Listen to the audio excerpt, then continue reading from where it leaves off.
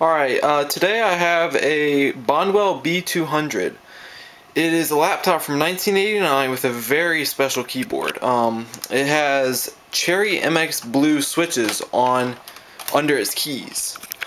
If you hear that. I've been trying to get it working for, I want to say 2 years now. It just wouldn't read floppies. I'm pretty sure I've tried cleaning. It's been so long I can't remember, but I'm pretty sure I tried cleaning the heads of the floppy drives and that didn't work. So what I did this time is I just replaced the floppy drives. They're 720 kilobyte, but I read online, and this seems true, that you can replace the 720 kilobyte drives with 1.44 megs and they'll just revert to 720 kilobyte mode. And that seems to be the case because when I did that, it started working. So another thing I found out with the old drives in, it wouldn't read well if I put the new drive in the A portion, and then I stuck one of the secondary B drive from the secondary B drive that was the old one, it would not read any floppies from the working A drive.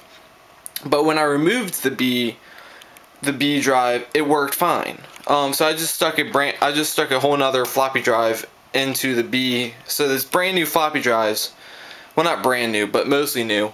But the problem is you have to stick a screwdriver in there to get them out because the buttons don't align. But really, I don't have any need to remove them except for the B drive, but I don't have to remove it often.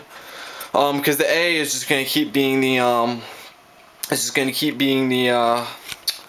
OS drive, so I just leave the floppy in there.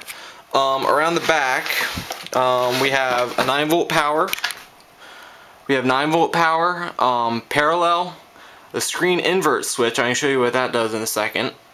A RS-232 serial port, and I don't even know, probably EGA out.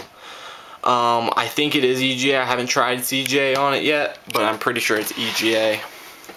So now, if we flip this back around, and also only one of the latches works, the other one's kind of broken. I can just move it up and down while the other one is on a spring. So if I turn this on with a little switch right there, it does a little reboot loop a couple times, and then it gives you out what your ports and your drives are, and then it counts the RAM. Right now I'll show you what the so if I flip that switch on the back, it does that. It inverts it, which is pretty cool. Oh, oops a daisy.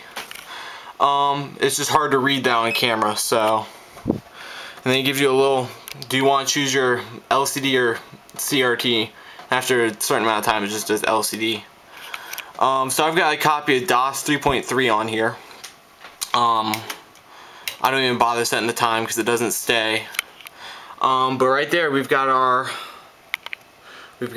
A prompt, so it's not very clear, but so if I do B, if I switch to the B drive, I think I got that, yeah. It'll switch to the B drive, and then if I go directory,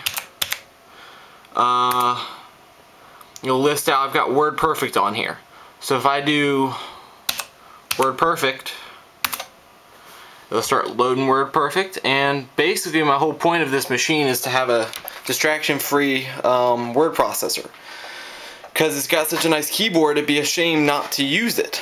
And there we go, WordPerfect loads, and you can type anything really.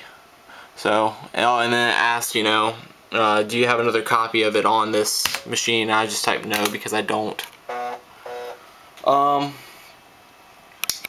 And there we go. So now we can just type anything we want.